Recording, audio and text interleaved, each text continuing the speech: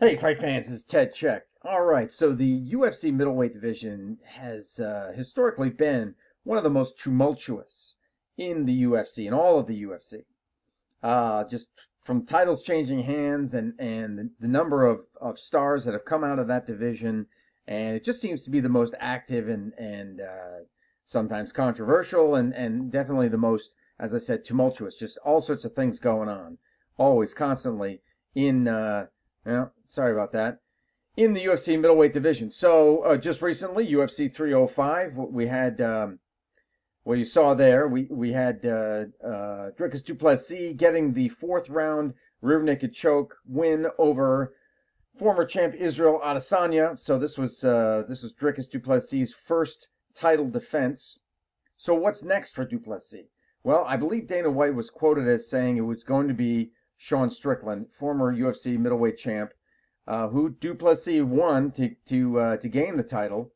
But if you see here, Strickland, he lost to Du Plessis only by split decision. So that's a very thin, narrow margin, and then came back with another thin, narrow margin win, a split decision win over Paulo Costa. So and Costa's a top 10, he's number 8 in the rankings. So therefore, I guess that and everybody else is busy. So therefore, Strickland gets the nod.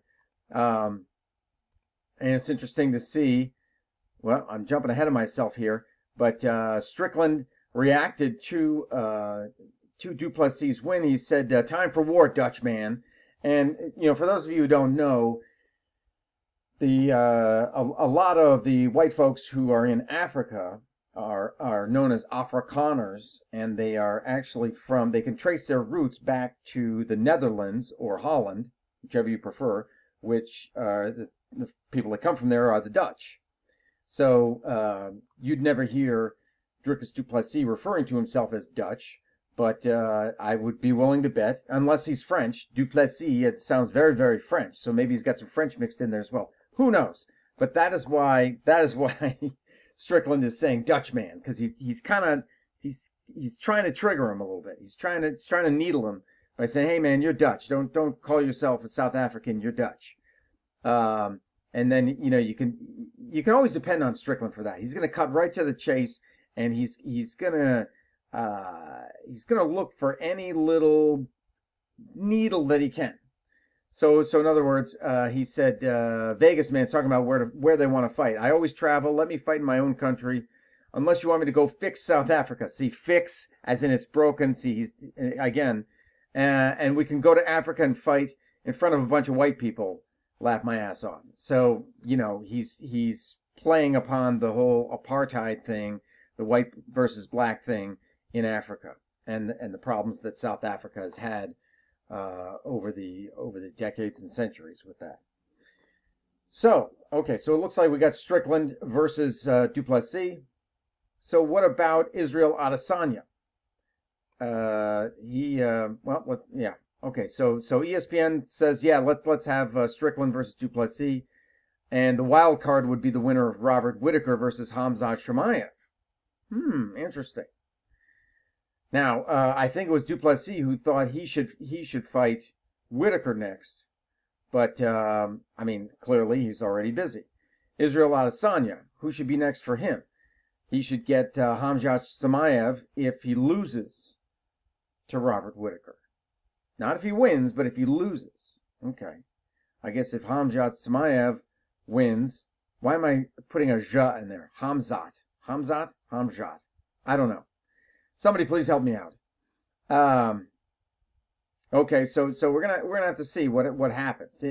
So bottom line is Adesanya is kind of on the shelf here. Likes to stay active. He's a very active fighter, but it looks like he may be on the shelf for right now, because they're not going to put him with just anybody. They want to put him with somebody up high. He's the former champ. But everybody, like I said, everybody's busy. Now, injecting himself into the situation, well, here's the poster for Whittaker versus Chimaev. That is October 26th at UFC 308. Alex Pereira, former UFC middleweight champ, who owns a win, and he's beaten Adesanya and then lost to Adesanya in the UFC. Now he is the UFC light heavyweight champ, and he's facing this guy, Khalil Roundtree, who earlier this year was busted for a banned substance. Not sure if that was of the recreational quality, recreational side of things or the performance enhancing variety. But anyway, he's now he's getting a title shot. So I guess all is good. It's the UFC; they do what they want. So Pereira has said he wants to come down and fight Du Plessis for the middleweight title. Du Plessis is like, whoa, whoa, whoa, whoa, whoa, buddy. Why don't you just worry about your title defense with Roundtree, and then I will come up to light heavyweight and fight you. And I think a lot of people are like, can we just put the brakes on this switching, switching weight classes thing? Can we just pump the brakes on it, please? Like Du Plessis, you haven't cleared out the division, even though I don't like that term, clear out the division, because in my opinion, there should always be somebody that next. There's always someone next. Otherwise, you don't have a very robust division if you don't have anyone next. So you can never really clean out the division.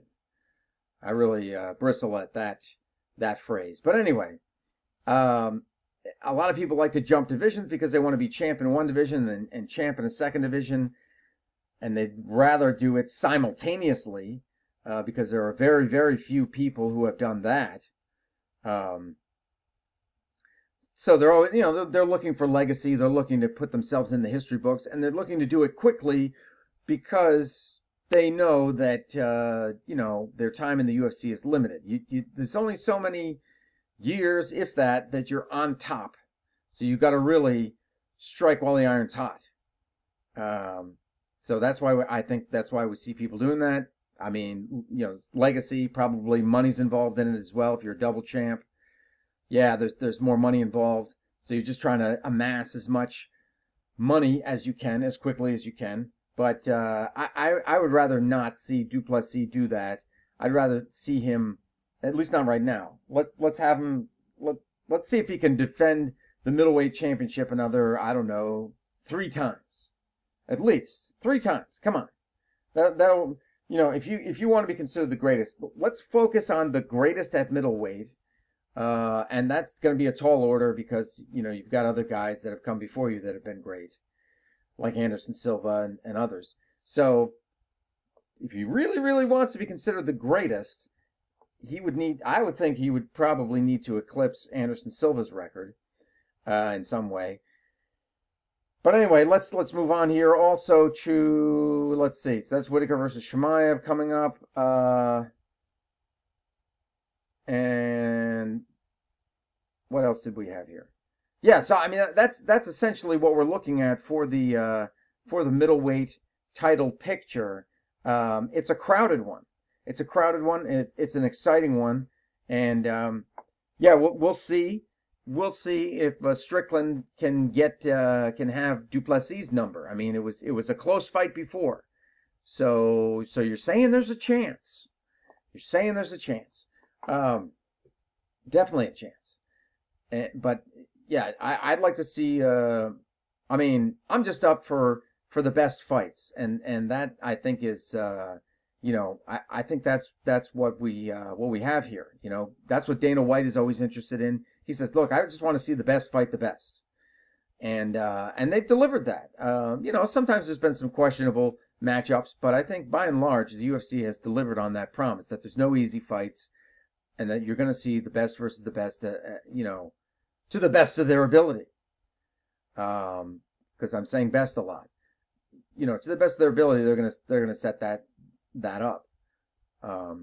So yeah, I'm excited for the UFC middleweight division. And I don't know. I mean, it's a pick'em between Du Plessis and Strickland. It really is, because they have such differing styles, and we saw that in the first fight. And like I said, it was a close one. It was a very close one. This should be. I don't know.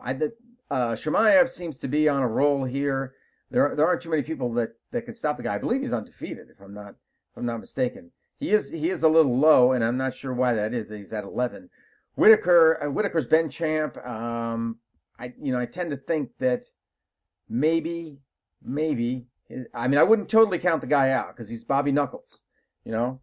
Bobby Knuckles. But just looking at it realistically, honestly, his best days may be behind him. But anyway, so let me know your thoughts on all that. It's a crazy UFC middleweight title picture.